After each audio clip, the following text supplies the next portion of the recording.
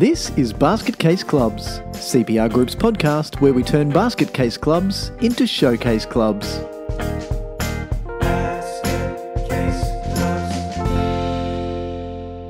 Hello everyone and welcome back to Basket Case Clubs. I'm Michael Connolly and I shall be your host on this journey of talking about how things sometimes go well and how things sometimes don't go so well. Joining me as usual is my brother and Basket Casey goodness curator, Steve Connolly. G'day, Steve. How you doing? Hello.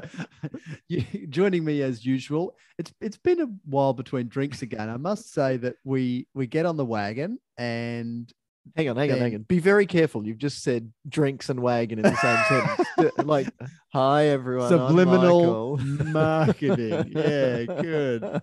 Yeah. No, I am very pleased to be.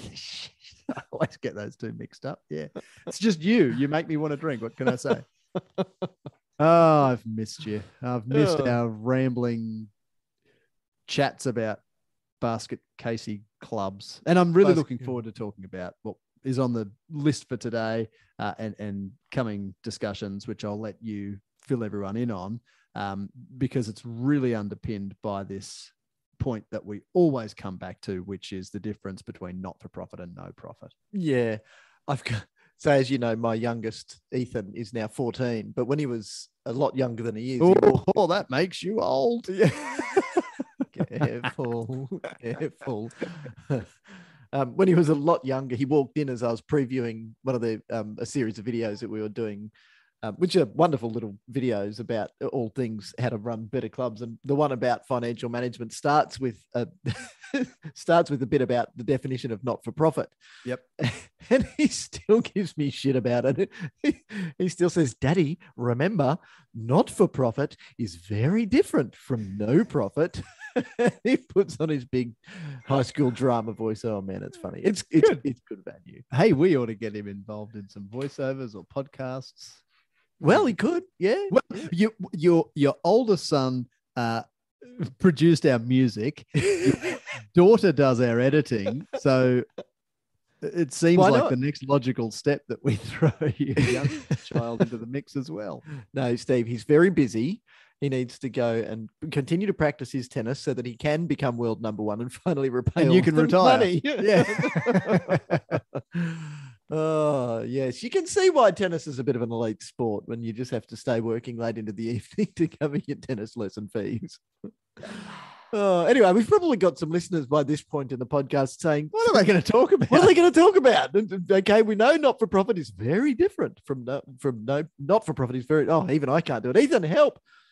But now we're going to talk about marketing. So we're going to do a few episodes on the topic of marketing, but break it down a little bit because it's something that, having worked on this and only as recently as last night, running a session on marketing, not just for clubs, though that was more of a community organization marketing session. But when we talk about sport, marketing, I think, is really overlooked. And it's because what's fascinating about that not-for-profit definition is that a lot of clubs think, well, because we're not for profit, it means we can't make a profit. So we're not allowed to run like a business. So we're not allowed to market like everybody else who is in business. So we've got to break that down. And also, what's really important to remember, and this is the difference between sport and other not-for-profit groups, is that sport is part of the very fabric of Australian culture. So where other not-for-profit groups are probably going, so if you've got community service organisations, that particularly the ones that are running services to deal with some charities in particular, and areas where they're dealing with a high level of disadvantage. So for disability support groups, for instance, for mental health support organisations, for domestic violence support organisations, for disease support organisations, there's nothing cool about that. So it's hard when you're marketing. You've got to be very careful about your messaging, because if you're separating, let's look at the Leukemia Foundation's Shave for a Cure campaign. The marketing around that is around something that is a fundraiser. So then they've packaged up the fundraiser almost like a separate operation. It raises money so the Leukemia Foundation can go and do the good that it does, providing support, providing research. But it's created something cool. So they've had to be very careful in the messaging around that, because we can't say, hey, leukemia is great, because leukemia is not great. But raising money for leukemia is, and leukemia research and support for the families of people with leukemia and people who've died from leukemia. So that's great. But with sport, it's not like sport's the first thing to go in Australia. If times get tight for mum and dad who pay for junior sport, sport isn't the first thing to go. So it's actually okay to have a focus on marketing, to say we've got something that's cool, we've got something that's for sale, we've got something that we think you'll like. And as we go through this series and look at the different areas of operation where clubs should be doing good marketing, always keep in mind that sport is cool. We have something for sale that people are buying. So we have a captive market, and it's the sort of thing that people hang on to as they go. So while we're going to come back to marketing to attract new members probably next time, I actually want to start somewhere a little left field. And that's to start with one of the business units that I think is a lovely standalone business unit. So it's not for every clubs that don't have canteens, but Canteens is where I'd like to start, because I think it's an often overlooked business unit of clubs, and one that can have its own marketing. Now, I reckon that the most marketing that most clubs and associations that have canteens do for their canteen is unlocking one side of the roller shutter, unlocking the other side of the roller shutter, and rolling up the roller shutter, and then standing there and waiting. Put the lollies on the bench. Yeah. Well, sometimes it's just a matter of pushing them forward, isn't it?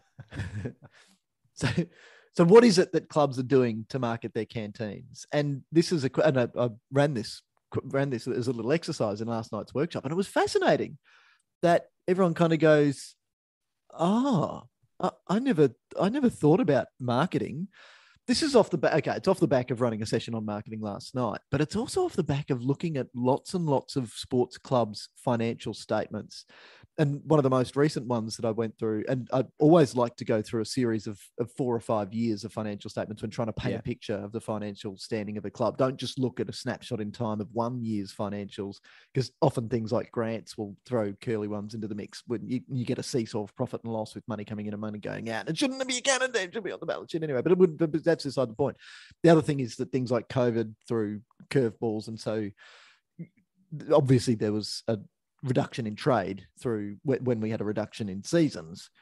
But when you have a look at it, it's not uncommon to see canteens actually running at a loss when you just do a tiny little bit of extra maths and say, well, let's take all of this income, and often management committees, not only treasurers, but management committees are looking at that income in isolation from their costs of goods sold if they're not accounted for as an independent business unit. And then what comes over is trading profit or gross profit from the canteen operations into the P&L if you've got income and expenditure separated. And the one I found last week ran at, they made a massive amount of money, all of $14,000, but they had $17,000 of costs. Oh, and it wasn't hard to add up. Cost of food, cost of drink.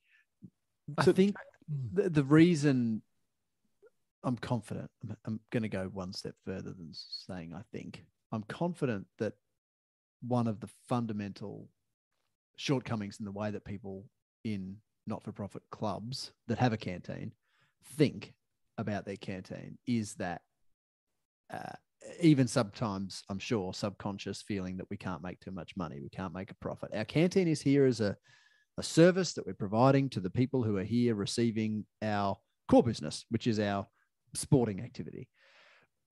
But I think that it's really important, and what I often do, and I'm confident that you probably do something similar, is encourage people to think more broadly about what they could do, what good they could do, what good their organization could do if they simply had more money. And if what we're talking about here is, in this initial discussion about marketing is taking some business unit in your organization, which actually could be really lucrative. Canteens can make a lot of money. Interestingly, here in Queensland, unlike in some other states, it's commonplace also for us to sell booze at community sporting activities. You can make a shitload of money on booze.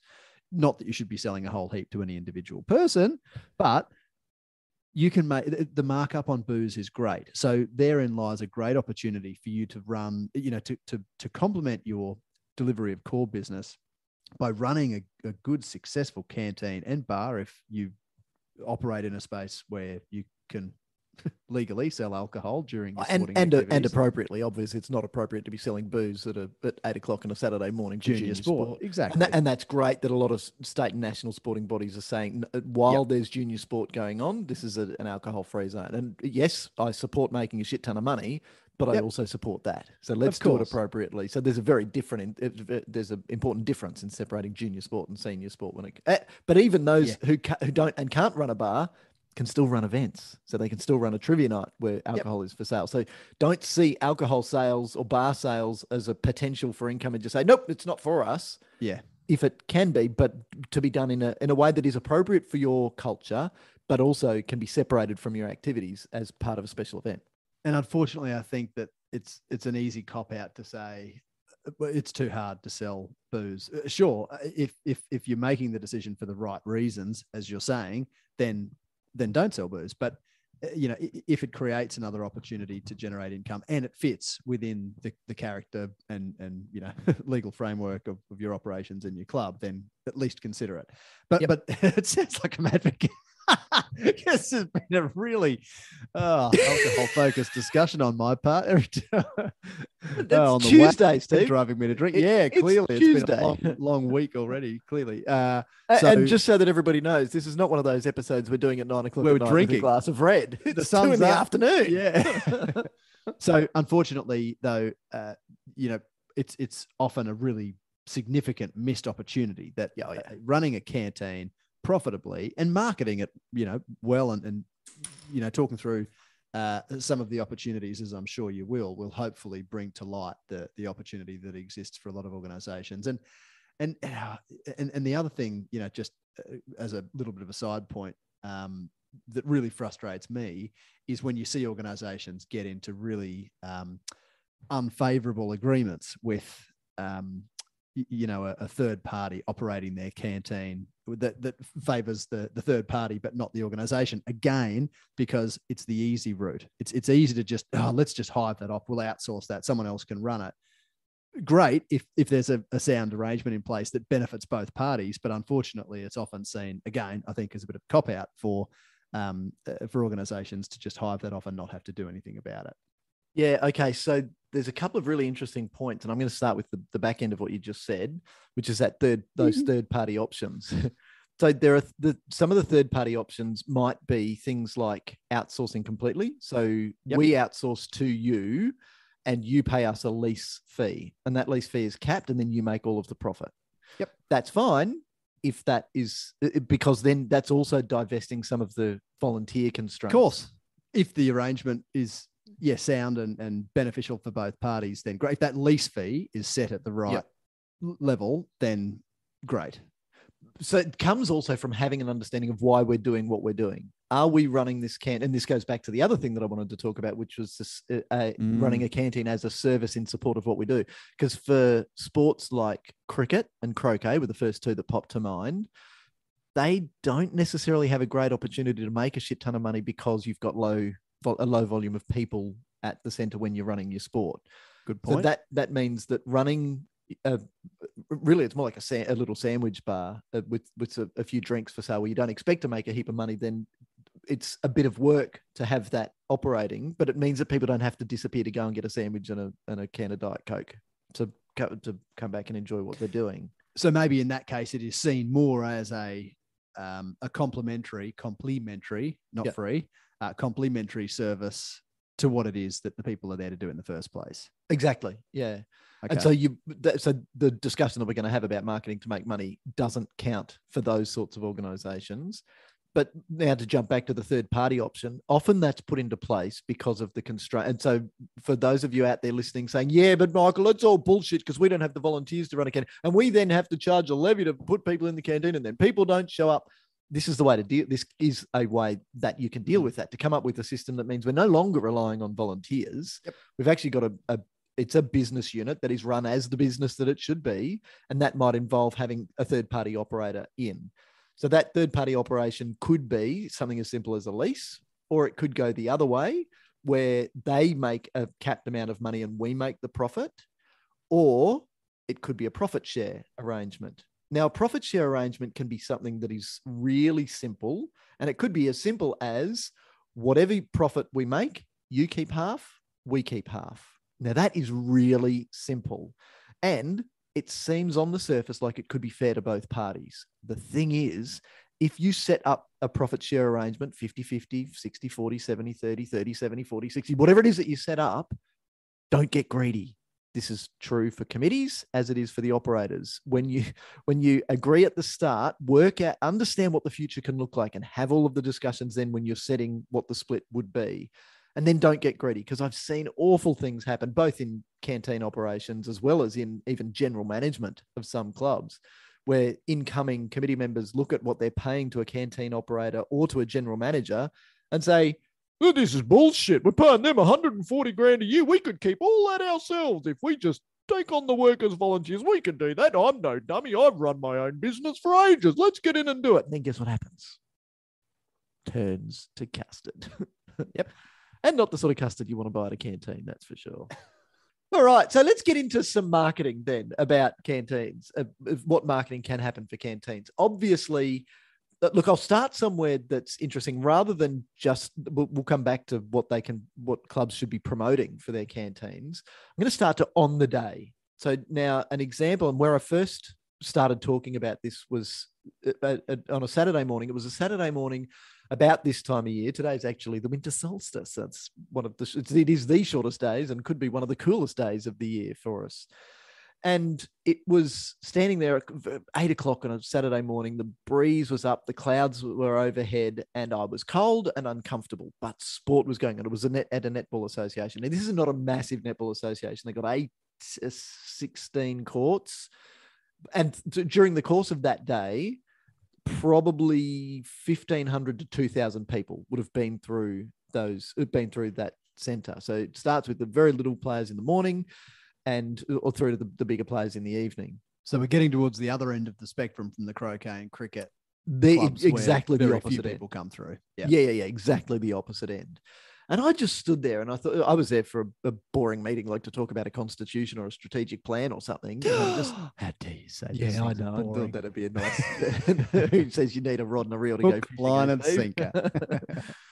And standing there thinking, oh my goodness, like now I'm not very entrepreneurial, but I stood there just looking around saying, what? And I turned around and looked at the canteen and no one was there apart from the grumpy team members whose job it was to be in the canteen at that time on roster, and the canteen convener, who was a volunteer as well, and a disgruntled, grumpy, cold volunteer, I might say, on that cold Saturday morning. Nobody was there. Nobody was buying anything, yet there were, at that time, hundreds of people. Now, hundreds of people that include the little people playing netball, most of them little girls, very little. So these are, you have a young daughter at the moment. Now, is she cute, Steve? I mean, I know that you're biased. Yeah, I'm a little biased. Of course, I'm going to say. Of course, she's cute. She might be listening in some future year. Yeah. Of course, she's cute. Yes, Victoria, you are cute. So, when cute kids play netball, it is interesting to watch. Now, it's interesting to watch for mum and for dad, which means that the brothers and sisters have been dragged along as well. But It's also interesting for grandma and grandpa and the other grandma and grandpa. So we had people literally across the full age spectrum standing around those netball courts. Now, it was maybe from canteen to closest netball court, I'm going to say 15 meters. So let's add half of that. Let's say 30, 35, 40 meters from the canteen to where the closest place where there was a big group of people standing around. I'm just going, like, why don't you just go and ask? Why don't you send somebody from the canteen there over to that group there and say, hey, anyone want to buy anything? Because if they had just gone there and said, we have a coffee machine in there that makes really nice coffees and hot chocolates. Can I interest you in one? With these people standing there shivering in their beanie scarves and mittens, what do you think they're going to say? Now, they're not going to think, oh, I'll go and get a hot drink. But if somebody says, hey, I can bring a hot drink to you, and even if it's that we're charging a premium, they would make a sale. Then we get into seasonal sales. So we go into the evening that night. And okay, you might be running a bar when you've got senior activities and events going on. But more importantly, at that time of year, what about hot soup? What about hot pasta? To be able to, and then not only, hey, come up to me and buy it, but organize a way to have roving sales. Now, of course, there are apps and online systems, point of sale systems that have the ability to have multiple points of sale. So we can actually walk around with a credit card reader and a phone and collect orders and send them back to the canteen, and then somebody can trail around behind us. Or you can just collect money and have a little ticketing system. So you can do it manually if you're smaller and not prepared to make an investment in some system to get this going. And watch how much more money you make straight away. So yeah, it was just fascinating to watch that this wasn't happening. Now, why doesn't it happen, Steve? Why do you reckon that this sort of thing doesn't happen? Well, I think firstly, it's easy to do the same thing that the people before you did. So if you are taking on and I'm talking really there about the people who are coordinating canteen activities, so the canteen convener or some similar role, the same applies, and I'm sure we've spoken about it in previous episodes, to treasurers, secretaries, and so on, where if I take on a role, I'm, often just the last person to take a step back when helpers are asked to step forward. Yep. So I probably don't have a whole heap of time to throw at the role. So the easiest thing for me to do is exactly the same thing that the people before me did. Yep. So just continue the pattern. Continue the pattern. Don't think outside follow the bouncing box. Ball. Don't challenge the status quo. But really, I'm going to probably bore you with this. I think it comes back to the fundamental flaw in the mindset of, not even thinking about the canteen as an opportunity to generate income to support our service delivery, and therefore to go one step further back to not think about marketing it as such. Yep. So, but I agree. And in the real world, when you see most of our fast food outlets now offering drive-through service, if you go, to some events, you will have people walking around selling, taking the product to the customer. The drinks cart on a golf course. The drinks cart on a golf. Gosh, I love it. Steve, I think it might be time for you to knock off for the day. That's too many. And that was genuine. Oh my God. Yes. Give me a drink. Well, it's because I really suck at golf. So, I'm not there it's to not win that drinking prizes. makes you better. It's just that it makes it hurt less. Exactly. Yeah. It makes it less embarrassing. No, but you're exactly right. It is, you're not going to walk from, the fourth hole all the way over the other side of the golf course back to the clubhouse to buy a drink. So golf clubs recognize that and make it easy for you to buy their alcohol and give them money by a sausage roll. Yeah. And a sausage triangle roll, sandwich, packet of chips. Yep. Yeah. But the funny thing is now to just go back to on the sideline at the netball courts, guess what happens at the end of the game? So that was wonderful. It's so much fun. Because it's quicker to the car park than it is to the canteen. Yep. And this place wasn't set up to, just like a theme park, exit through the gift shop, exit through the gift shop, just boom, straight into the car, and guess where they go? Macca's, Subway, straight away. Beefies. Yep. Wherever it is that the player of the match prize, comes from to be given to the winner, and all the families go there. So somebody's getting the money. Somebody is getting the money. I'm not saying to change what people are going to do anyway. Hey, just why don't clubs? And I mean, this happens sometimes for the other team to capitalize on them as a market that you've got for a period of time. But why don't clubs give away vouchers for their own canteen that are contingent upon the purchase of something else? Yeah, but or not. Or not, because you're still taking the family to the canteen in the same way. When the 6-year-old who has won player of the match, by the way, everybody wins a player of the match, gets that little voucher. Do you think they're going to be the only one who's allowed to have something from the canteen? And especially when we get to the canteen, and it's not one of those that says, "Oh, I'm sorry, we don't take card. Have you got cash?" Oh, if you just head out to this is seriously, there's a service station. Just go out the driveway, turn left. There's a 7-Eleven service station there. You can just go. They've got an ATM, so if you go down there and grab your money and then come back, you've lost them. They're not coming back. I pissed myself. Do you know what sort of donuts you can buy at 7-Eleven these days, Steve? Yeah. What ones that you can buy with a card? Yeah. Okay. Yes, you can buy them with a card, but they're Krispy Kreme. So are you going to go to 7-Eleven, smell a Krispy Kreme donut and $1 coffee, get money out of hot dog and a big bite hot dog and a Slurpee, and you can even get low sugar Slurpees now, which you need when you're eating Krispy Kreme donuts, of course.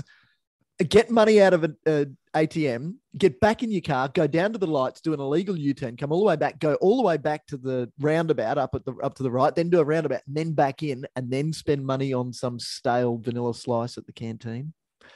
I don't think so. Sugar. I don't think Not going to happen. And you know what? How I can tell that they didn't? Because, like I said at the beginning, I got 4 or 5 years of financial statements, and I could see that nothing changed. Yeah. Nothing changed. Until they started accepting credit card, by the way. Oh, Michael, no. Everybody knows that when they come here, they bring cash. And I'm seeing... Everybody? Yeah. Sorry, what year is it, Steve? And even if they do bring cash, they bring a limited amount. Why limit the amount of money that you can be given by a customer by not offering card payment? Yeah. And let people give you money how they want to give you money, not how you think it's easiest for you. And okay, but we have to pay a fee and there's some merchant costs. So making 95% of something is still better than 100% of nothing. Oh, and realistically, some of the offerings out there now are so competitive and designed in a way that when your little reader or readers sit in a drawer during the off season, they don't cost you anything. Yeah, it has become a very competitive market, and there is simply no excuse now. I was going to pick on you earlier for saying, even if you're small and you just want to take a ticketing, manage a ticketing system and just take cash, don't do that. No, don't take cash. Still have your phone and your little reader for phones to tap. But if you don't want to go into the point of sale system, fair enough. Even though a lot of these, Square, for instance, has a point of sale system built in. Yep. So no excuse to not offer it. And again, make your life easier. Why count cash? Why go to the bank? Yep. It's a no-brainer. Plus, by the way, when you use even the little free Square point of sale system, you just tap, okay, they've bought 3 coffees and a hot chocolate. It's done the maths for you. Plus, you know how many hot chocolates and coffees you're selling every day. So when you're preparing, because in canteens, particularly school tuck shops, you don't make your money when you sell.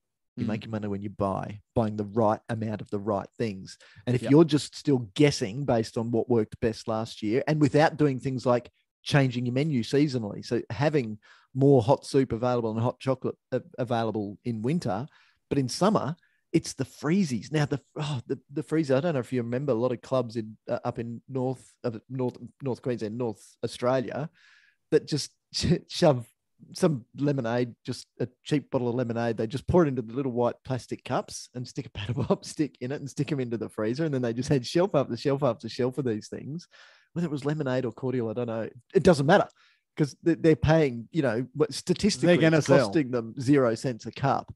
And they were the most popular item at some of these clubs, it's only selling for 50 cents a cup, but the mums and dads, as well as the kids, going back and back and back and back. So they had one of the big rectangular chest freezers, just full from top to bottom. That's a club that understands its market. Good on them. And where they are in the right time of year, but and then promote them. Yeah. Which then leads me back to where I said that we should go, which is how to advertise this stuff as well. If you've got something that is super good. So now, yes, absolutely promote your menu on social media and do it through the week so that when people, and you mentioned the away team coming as a captive audience, promote to them as well. Say, hey guys, look what you're going to enjoy when you get here.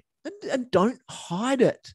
Don't hide the canteen, the wonderfulness of your canteen, thinking, oh no, they're just here to play sport. Let's not distract them. Bullshit, distract them.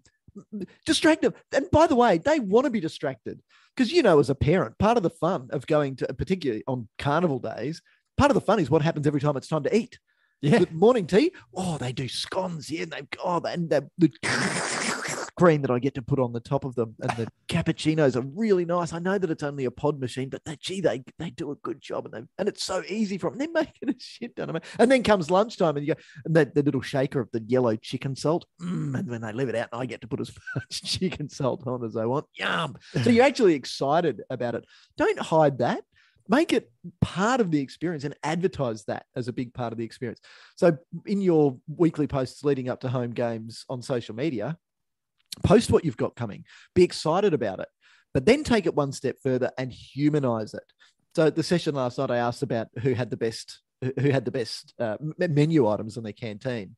And the answer that came up was our famous chicken, cheese, and avocado sandwich. And apparently it's pretty good. As soon as she said it, I started getting really hungry.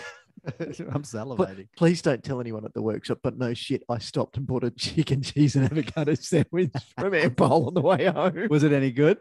Not as good as the one that I would have got at the club. No. Yep.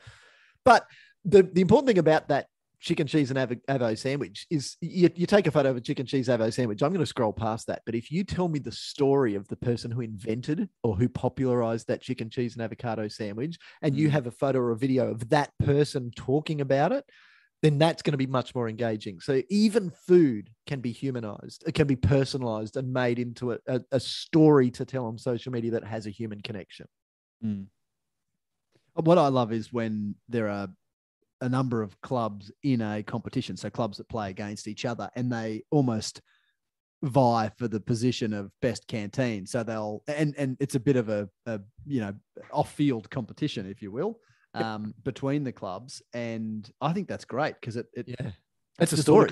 It's a story, but it's also the sort of competition that exists in the real world. So it's a good news story as well, like you say. But there's a huge opportunity here, and in terms of the marketing opportunities that exist for those stories, as you're saying, it's just something that the vast majority of people won't think about because we're not a canteen organization. We're a footy club. We're a cricket club or whatever. So turn that on its head, see the canteen as a business unit that it is, and then run it like that business. Once you've got, and especially now that we're mid-season, so now's exactly the time to be having a critical look at this. With registration, the busyness of our volunteers during the registration part of the season has now passed.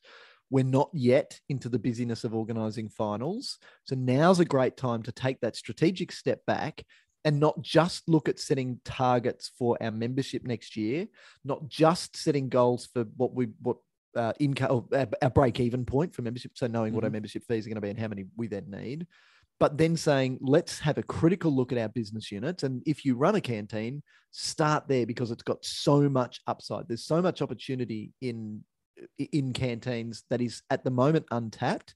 Just have a look at it and then run. So now we're into the takeaways, pardon the pun, rather than just saying, right, we're going to change everything and go and change our menu and do roving sales and get a new point of sale system in our canteen, rather than do it like that and try and think about it as something that's too big to do. Because yes, the barriers to people getting involved are that it's work and it's different. So it moves us away from the status quo. So just take one bite. At least I'm thinking food, Steve. You're dropping great nature. I'm just yearning after a drop of alcohol. Yeah. So just take one bite and say, all right, let's just one idea and let's give that a crack and run it as an experiment. So we know the baseline. The baseline is our current financial performance and the number of people standing in line. I would love to see everyone get to the point. I have seen some really successful canteens. So we're kind of hanging shit on clubs in general, and that is certainly not the case. In fact, one of our clubs I know has, they've now got 3 point of sale points in their canteen. Each of them has their own card collection system. So that now they've got 3 lines going up because it started as one, and the line from the canteen started, this is a rugby club, ran down the stairs in front of the canteen and actually ran onto the field. So the canteen line was in goal area on the rugby field. So that's not okay. So then they thought, well, hang on a minute, let's get their money faster. So small investment made a massive ongoing increase in their ability to make more money. So just pick one idea and then start one thing and run it as an experiment and see how you go. And then that demonstrates your success. And then that, if you do have some stalwarts saying, oh no, we're a cash only club here, then you've got some data to be able to go back to them and say, actually, this shit works. And if we make all of this money, it's all pure cream. Us being not for profit means that we can never dip into that money as if we're shareholders taking a dividend. So it gives us the ability to run better programs, have better facilities, better equipment, better people. If we could then KPIs on paid staff, we've got the ability to really skyrocket growth from just making some tiny little steps on these additional business units.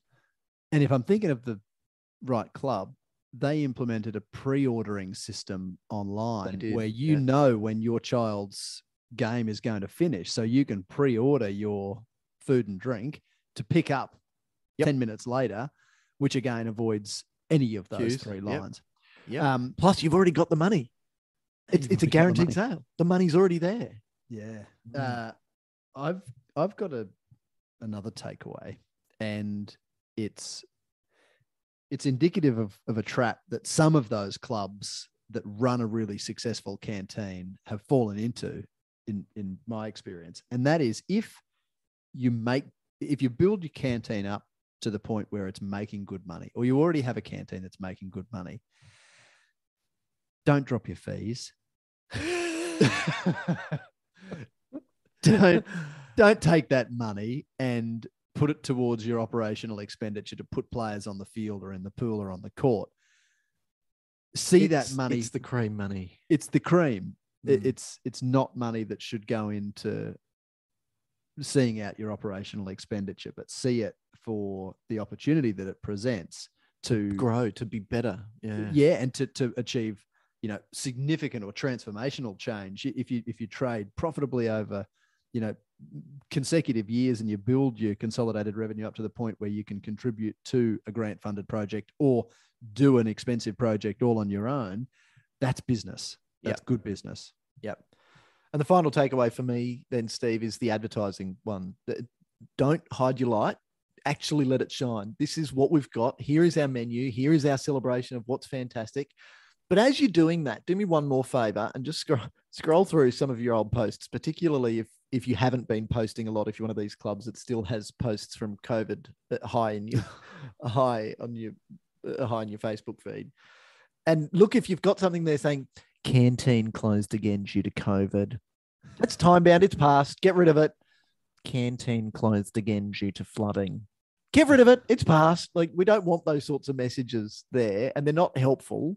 Replace them with the exciting new messages.